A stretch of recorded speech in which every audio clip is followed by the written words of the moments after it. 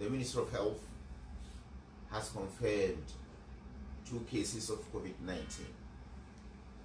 The cases were confirmed on the 12th of March, that's today, 2020, and the first cases to be reported in Ghana. Laboratory results of the 2 confirmed cases were received at the same time from the Noguchi Memorial Institute for Medical Research. Both individuals returned to Ghana, one from Norway and the other from Turkey. So these are imported cases of COVID-19.